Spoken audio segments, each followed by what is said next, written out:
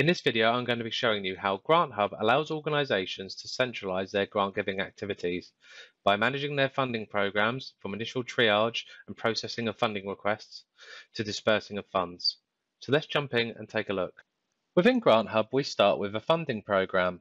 A funding programme represents a pot of money that is available to be dispersed to grant applicants. We can see at a glance how much is remaining in our funding programme against what has already been paid out and what is scheduled to be paid out, to ensure we don't overpromise funds.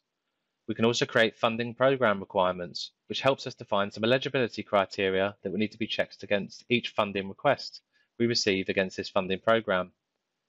If we take a look at one of the funding requests we've received against our funding programme, we can see some details about who the applicant is and the amount they're requesting, along with the current status of the application.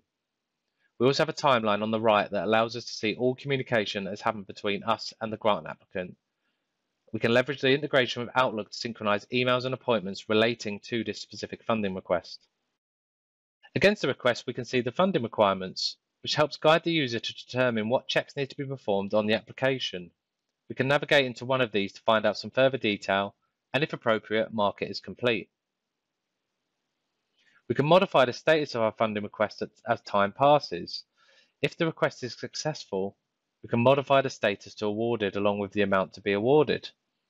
Once awarded, we can create funding disbursements which represent the payments which will be made to the grant applicant with a date of when and the amount. Some funding requirements may remain open even after the grant application is awarded, as some funding disbursements may be conditional based on a specific funding requirement being met downstream.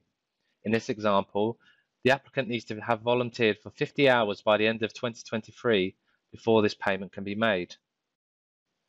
Once all funding disbursements have been paid to the grant applicant, the user can mark the funding request as completed by clicking the Deactivate button in the command bar and selecting the Completed option. As it relates to reporting on all of my grant-giving activities, I can navigate to the pre-built Funding Disbursements dashboard. From here, we're able to see at a glance some insights into our grant giving, from being able to understand our active funding requests that are being processed, to the ones that are assigned specifically to me, along with an overview of the funding disbursements by funding programme, as well as any funding disbursements which are overdue. I hope this video has given you a good overview of the grant giving capabilities within Grant Hub. If you have any questions or would like to find out more, please do not hesitate to contact us.